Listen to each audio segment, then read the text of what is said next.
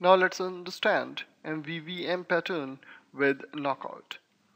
Mvvm, as it stands for Model View Model, is a design pattern for building user interfaces. It describes how you can keep a potentially sophisticated UI simple by splitting it into three parts: model, view model, and view. A model is your application's stored data. This data represents objects and operations in your business domain and is independent of any UI. When using Knockout, you will usually make AJAX calls to some server-side code to read and write this stored model data. So over here, you can see that we have a table called tasks, and it contains some columns like to do, completed, and created date. So this is our model basically, which is containing our stored data. And we will be communicating to this tasks table using AJAX, and then we'll be showing the stuff from this table onto the UI.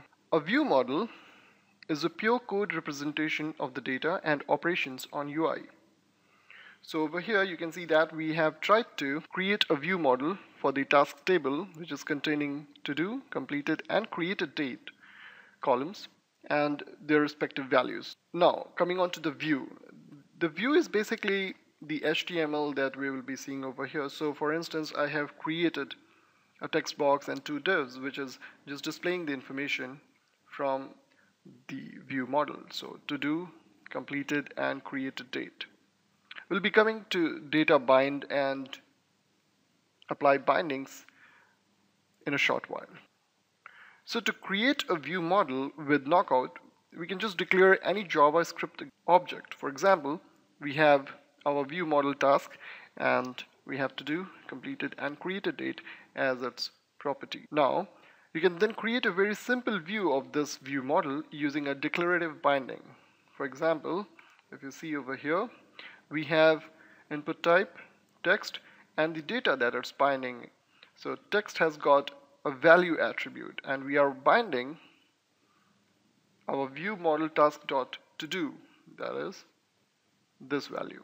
So to do is bind to the text box value attribute, and then we have two divs created and we are just binding the text attribute of the div with this completed and created date. Now the data bind attribute is not native to HTML, though it is perfectly okay. It's strictly compliant in HTML5 and causes no problems with HTML4, even though a validator, as you can see over here, if I just go ahead and change it to 4.1, you will notice that it's not recognizing the data bind attribute. But if I go to XHTML5, the data bind is now recognized. But since the browser doesn't know what it means, you need to activate Knockout to make it take effect. To activate Knockout, we need to add the following line to our script block or to the script function. So what exactly apply bindings do? The first parameter over here says that what view model object you want to use with the declarative bindings it activates.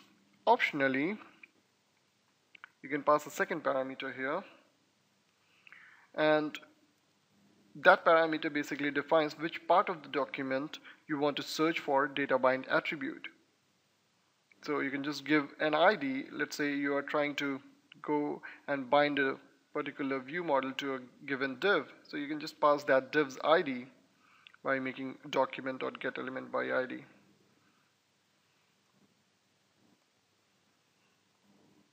And the name of the ID over here.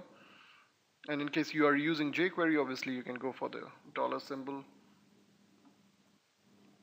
and the ID attribute. So that was basically Mvvm with Knockout. If I run this, you'll notice that this task is shown here, task name coming as value. So it's showing the values from the view model. Basically you can check it over here. So the view model was having to do, completed, and created date with these values, and that is what we are showing over here in respective elements. So that is how we make use of Mvvm with KnockoutJs.